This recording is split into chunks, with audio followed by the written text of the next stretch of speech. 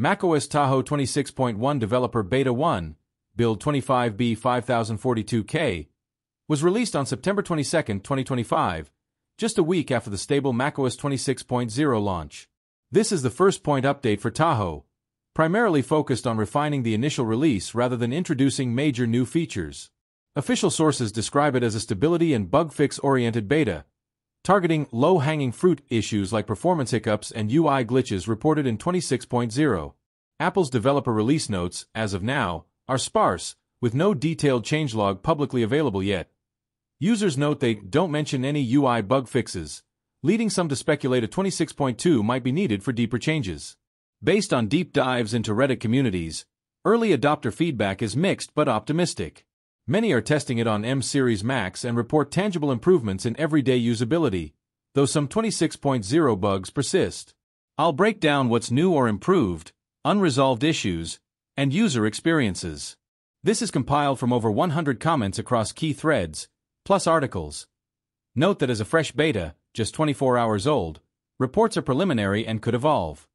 Here are the key improvements and new features. While user reports highlight refinements to Tahoe's liquid glass UI and core performance, addressing common 26.0 complaints like laggy animations and battery drain. No groundbreaking features, but these tweaks make the OS feel more polished. On the UI and animation side of things, the smoother notification center opening, reduced from 3 FPS lag to 40 frames per second.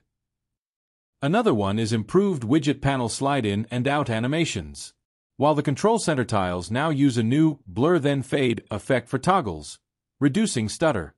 The menu bar rendering fixed on external displays and non-notch MacBooks. Auto-hide now shows a consistent solid background. Let's talk about the battery and resource efficiency.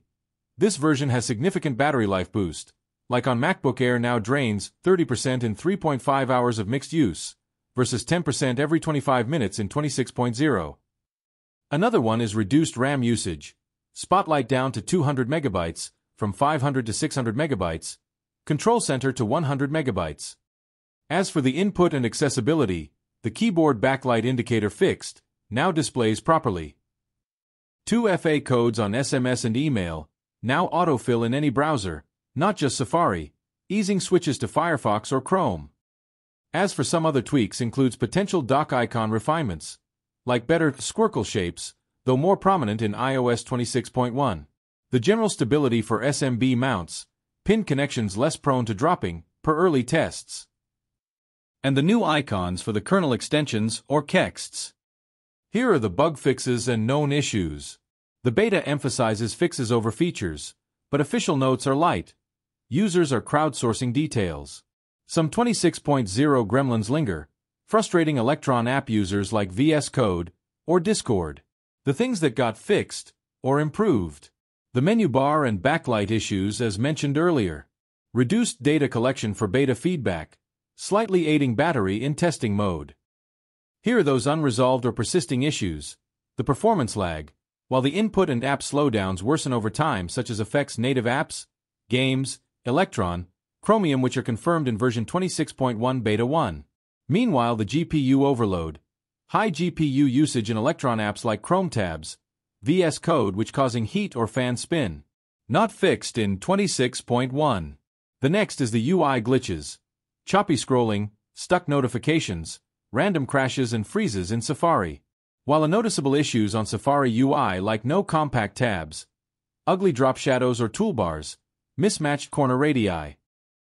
User feedback on macOS Tahoe 26.1 is mixed but leans positive. About 60% of Reddit users praise the update for smoother animations and better battery life.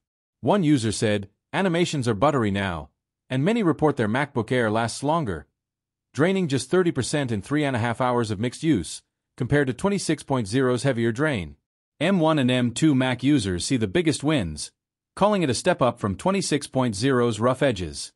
However, 40% of comments express frustration.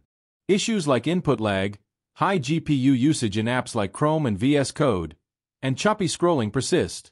Overall, testers recommend 26.1 for developers or those hit hard by 26.0 bugs, but advise caution if you rely on Electron apps. Back up your Mac and consider a secondary partition for testing. Public beta should drop soon, So stay tuned for updates.